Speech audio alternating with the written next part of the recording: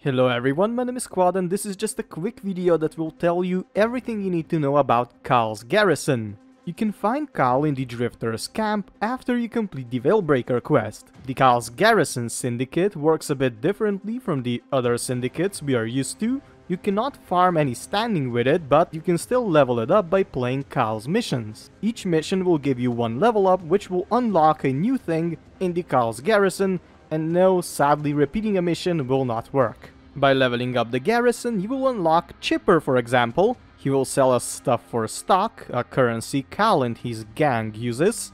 You'll be able to get Stanax, a very fun warframe to play as, weapons like Slatra, Aphentis, Egret, and probably more in the future. You'll also be able to get archon mods, which are like the best mods in the game with additional effects. They will only work with some warframes, but I will do a video on them as well because they are extremely cool. And for the end, you'll also be able to get an archon shard, which is freaking amazing. So we need a lot of stock for this. So let's see how we can get it. Every week, KAHL will have a fresh mission for you. Currently there is 3 in total: Sneaky Sabotage, Junk Run and Prison Break. You can see which mission is on rotation in the upper right corner.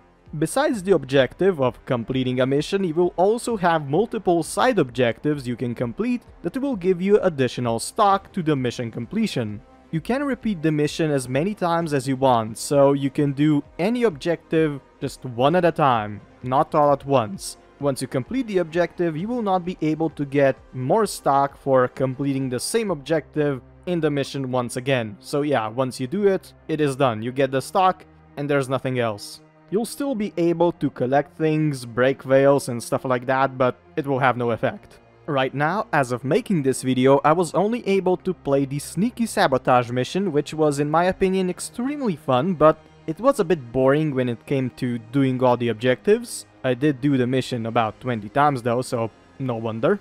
Besides that, there is many other commodities and amenities in the KAHL'S Garrison. One of them is Fashion KAHL. You can customize your KAHL if you approach the Grineer cache right next to him.